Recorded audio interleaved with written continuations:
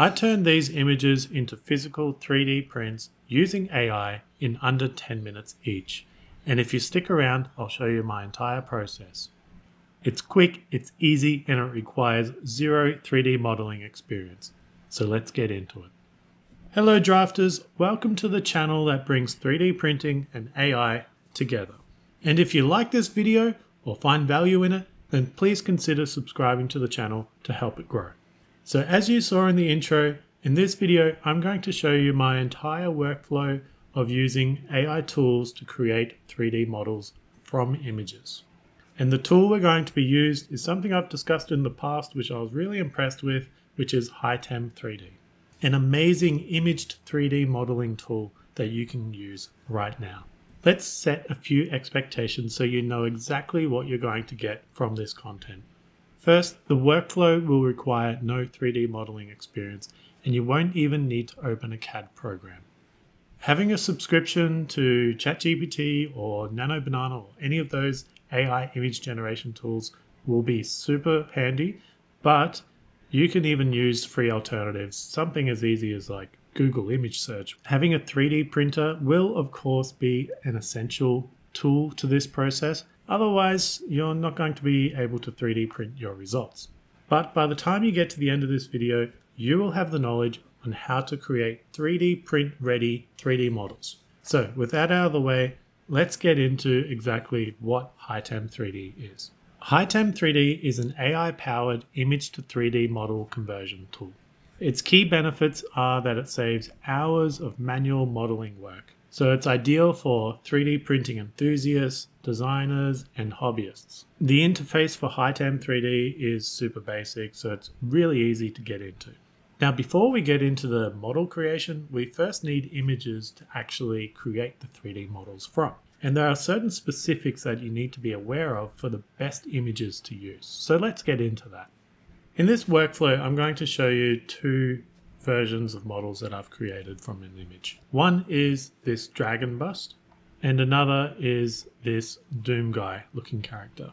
Now, in my case, I like to use ChatGPT to create my images, but you could use anything. You can even just go to Google and search for something, and I'll get into specifics of what exactly you need in an image. Let's first cover just what I did in ChatGPT. So here I have ChatGPT, and I've just given it a basic prompt, which is create an image of a dragon head bust. It looks like a resin 3D printed model, blank white background. That's all I said, and this is the result it's given me. So as you can see, it looks like a resin printed 3D model. And it's got the bust, like the chest cut off and just the dragon head, and it came out really good. Now, some key features about what you need in an image for Hitem3D to work. I found images that have some sort of 3D depth or look like a 3D model work really well. For example, if you use a 2D cartoon image of Pokemon or something, I find that doesn't work well. But try and stick to one, clear detail. So we can see in this image, super refined, lots of detail, and the more we're giving Hitem3D to build from, the better result you're going to get. Two, you want something that has some sort of depth. So it's either got really good lighting or it's shaded well, or even better like this case, it basically looks like a 3D model already. And three, things just need to be really well defined. So here we have really defined shapes and features. You can see the dragon scales, you can see its eyes and its teeth and its horns, and that's all going to translate well into Hitem3D. And four, good angles. So this angle is giving us a lot of detail to work from. It's not a direct straight on shot and it's not on the side. It's kind of that 45-degree angle from the front. So that's giving you a nice profile to work from and some sort of nice depth to work from as well. But in my experience, giving it a model like this, it's actually really good at detailing out what is actually behind this image and on the back of the model, which we don't see here. And the second model we're going to look at is this one I did of Doom Guy. And the prompt I gave to this was create a resin 3D printed model of a bust of Doom Guy, blank white background. So we're going to print this one out as well and also generate a 3D model from to see how it goes. Okay, let's now jump over to Hitem3D and load in these images and see what results we get. Here on the Hitem3D homepage, when you create an account and you log in, you're going to see this. And it's really basic. I'll go over the UI in a moment, but what you should see is this. And it's asking us to upload an image so that it can create a 3D model. So here you can either drag in and drop in your image. I'm going to grab my dragon image and drop it in like this. We can see some additional options down here. So we have a different version. So 1.5 is the latest and greatest version. The next one is your resolution. So if you want to do something really quick, you can select the lowest option. If you want to go into the highest detail, you want to go to the pro version. You then have an option for texture. So you can apply this so it generates the textures on the model as well, which is really interesting. If you're looking to export that and use that in some sort of game ready asset, that's really good. And then you can just click on here to generate, and you have some credits, which I'll explain in a moment as well. So first thing, resolution. So here we have 4 current resolutions: 512, 1024, 1536, and 1536 Pro.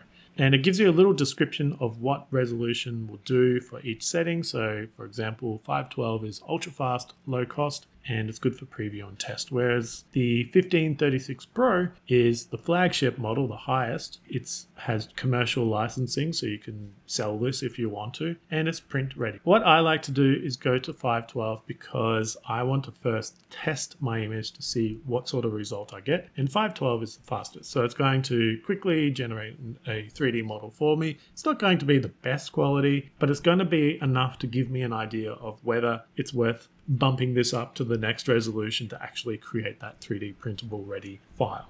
And on that note, let me quickly explain what the credits are. So on the generate button, you'll see currently it has a little star icon, and that's your credits, and it's saying 15. If I turn off texture, you can actually see to generate this model at 512, it's only 5 credits. And if you sign up for an account with the link in my description, you'll actually get 100 credits to start with under your free account. Now, if we actually bump that up to 1536 and we turn the texture off so we can see exactly how much, you can see this is actually 40 credits for 1536. And if we go to 1536 Pro, which is the highest end, it's 60 credits. So there's definitely a jump between low and high, 5 credits versus 60 credits. So that's why I recommend going to your 512, just spitting out a quick generation to see what the results are like. Then if you're happy, you can bump it up to that higher resolution. Now I've already generated this model, so if we go to my history, we can find it just here. Now this one was a lower resolution. I actually used 1024 for this one, and you can see it's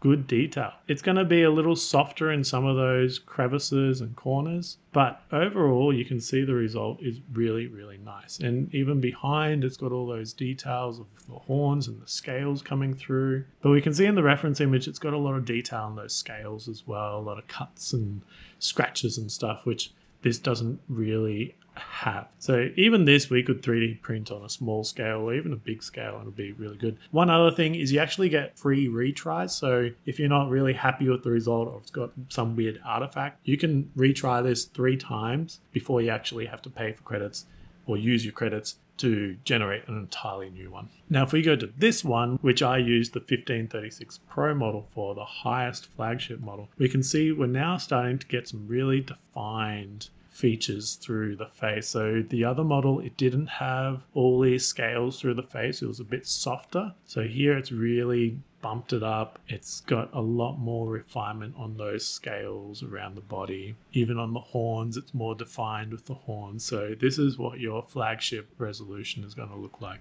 And this is 3D printable ready. Now here is an example of an image that didn't work. So here we got Pikachu. I downloaded this from Google Images, just a Pikachu on a white background. Has some depth, not really a 3D model, but not just a flat 2D cartoon either. And you can see it just didn't quite work. So the tail, like it's tried to generate its own tail, thinking it was a creature, but then it's got like a weird lightning bolt coming off. And you might be able to work as a base from this and build a Pikachu from it, but I'm not going to be 3D printing this one, that's for sure. Here is another one I did. This one I've actually done textures on. So this is the reference image. I asked ChatGPT to create a Christmas monster inspired 3D model, and then I fed that into Hitem, and the result is really cool. So this is the second highest resolution, the 1536. You could potentially 3D print this as well. It's something I'm going to explore in a future video of how to actually segment this down into 3D printable colors so that you can get a lot more detail in your 3D colored prints. So definitely subscribe to the channel if you're interested in that kind of content. Okay, going back into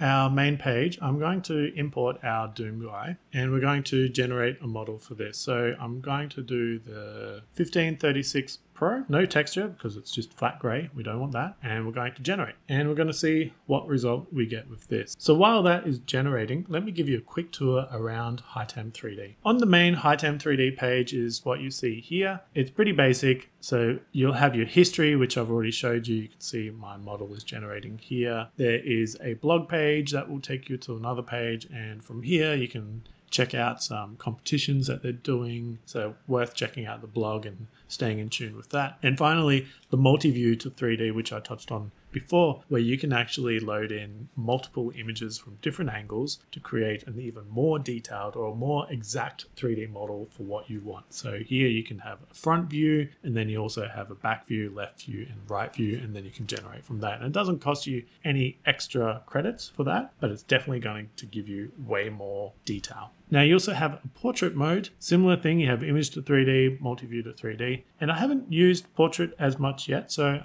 I should jump into that later on and see what exactly it's all about. Okay, we are back with our results for the generation of our Doom guy bust, and it's looking really cool. So here is the original image that we fed Hitem3D, and this is the result. And you can see it's got a lot of detail, and of course as you go around to the back, plenty of detail in here as well. Something I haven't covered actually is how do you actually navigate in Hitem3D, and it's really simple. So with your mouse, left clicking and dragging is going to rotate the model around. Zooming in and out can be done on the scroll wheel of the mouse, and holding down the right mouse button and dragging around is how you pan. So rotate, zoom, and pan. It's as simple as that. Another thing to mention is, like I explained before, because we generated without a texture, because it's just going to end up doing a flat gray texture as a result. But if you did want to generate textures from something that had texture in it from your image, you do still have that option, so you can generate texture by clicking down here after you've actually created a model, so that's nice as well. Finally, we can share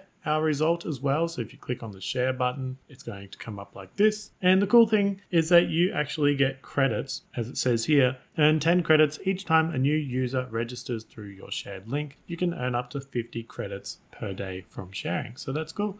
And you can allow downloads as well, on or off, in case you just want to share the model for someone to view it, but you don't want them to actually download. You can turn that on and off. And read topology is another new feature that's in beta right now. And then you finally have some different ways of actually showing your model as well. So you can check out the wireframe, the normals, and just texture off. Of course, the next thing we want to do is export this model and then import it into our slicer software so we can actually 3D print our mini model. Clicking on format and going to STL or OBJ. STL is great for 3D printing, but it's only just going to be the model itself. It doesn't actually cost any credits to download a model, which is good. So we just click on download. It begins and it will download into your default folder. And we're going to go back to our dragon model as well. Again, you can see it defaults to GLB, so just change that if you need to, and done. All right, let's move on to the next section, the fun part, which is 3D printing. So let's jump over, and I'm going to use Bamboo Studio in this case because I'll be using my Bamboo printers in the background. This process is going to be very similar for any 3D printer you have, because a lot of the slicing software is very similar now because they kind of all forked off the same base program. In this case, we got Bamboo Studio, which is the slicer software for Bamboo Lab printers. So you should be looking at a build plate, and we'll want to import our model into the slicer. So you can do that either by dragging the file in, or you can just import it from your file. So we're going to do that. And in my case, it always says that do you want to scale it to millimeters? I'm going to say yes. And we're looking at the dragon bust first, and we need to rotate this to the correct position. So we can use our rotate tools to just flip this around that. And then I'm going to turn it around to the front as well. And something else I want to do is, because the bottom of this is not completely flat, I want a nice flat base on it. So I'm going to slice this. So I click on the model and then we want to go to cut. I'm going to bring this right down to the bottom. And now we've got it cut, nice flat plane on the bottom, and we don't want to keep the bottom one, so we don't need to keep object B, but we want to keep object A. We want to keep the orientation. Oh, actually we want to place on cut because we know it's a nice smooth surface now. And then it's going to create some non-manifold edges, which basically means there's going to be holes in the model, and you always want a model to be closed when you 3D print it, so we can say yes. And that should enable the repair tool in your slicer and allow that to work its magic. And at the moment, this model is really small. So I'm going to scale this up a bit. So we can go to our scale tool and we might make this 300% larger, which gives us a height of the Z, so 136 mil. I may even go bigger, I'll see how it goes. Something else I want to do with this particular model is I actually have this really cool wood filament that I want to try out. So I've got that in my H2S loaded up. I'm going to apply that to my model. And I'm going to, actually one thing I want to do, something else that's really good for these models is to use it's up here, it's called the variable layer height. Apply that, we go to adaptive and then smooth that out. What's that doing? It's detecting lines where it can create areas of thicker lines to where it doesn't need a lot of detail. And then as something sort of curves, it will start to make the lines smaller or the layer height smaller so that the detail gets captured. So it's really good for these sort of models where there's a lot of variation in the detail as it goes through and a lot of changes in angle. Another thing we need is, of course, supports. We can enable our supports. Tree is going to be fine, and we'll slice plate and just see what this comes in. It's looking like 6 hours, 20 minutes for this print, but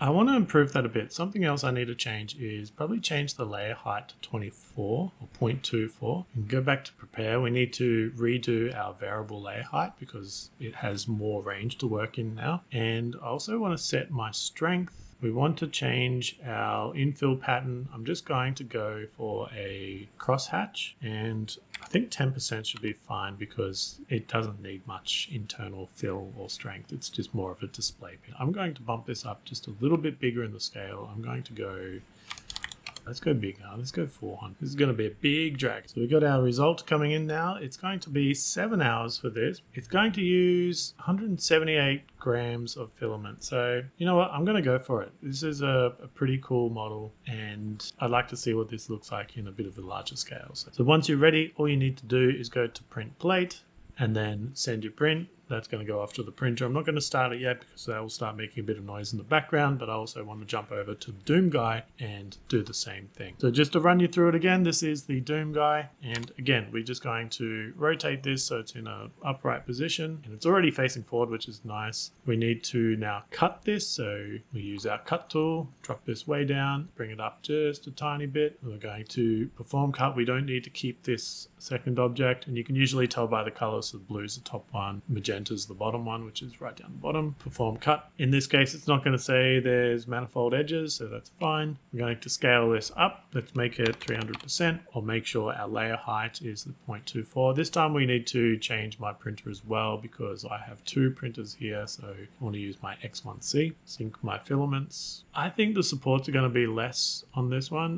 We want to do our adaptive layers as well, especially for this one. It's got a lot of curvature in these features, so it's going to really work well in this one. Strength, we need to drop this down. So again, we're going to go crosshatch, just 10%. And we need to turn our support, and we'll use tree. Slice that, see what that comes in at. Okay, another 7-hour print. It's less filament in this case, 119 grams, which is pretty good. Might be hard to see on screen, but see the supports going up there, just supporting the shoulders, a few areas on the back. So I am pretty happy with that. All right, well, that's the end of this slicer section. So I'm going to send those to the print. So let's fast forward to see what the results are like. Once the prints were complete, it was just a matter of removing the prints from the 3D printer. You can take them off the build plates by simply flexing them, and then the prints just pop off. Now, I'll have to admit that the supports were quite tedious and a bit of a pain to remove on these models. And that's simply because these models aren't best suited for an FDM printer like the ones I have. But the results they gave were still really stunning. And I can only imagine if I had a resin printer that you could get some really cool results from Hitem3D and printing them out on a resin printer. It just goes to show with these AI tools, with just a bit of imagination and creativity, some prompt engineering into ChatGPT or Nano Banana to generate the images, and then just feeding that into Hitem3D to do all that modeling work for you. Pretty much go straight to a 3D model that's ready for 3D printing like you've seen today. So that's all from this video. I hope you found value in it. If you have, please consider subscribing to the channel, and thanks for watching.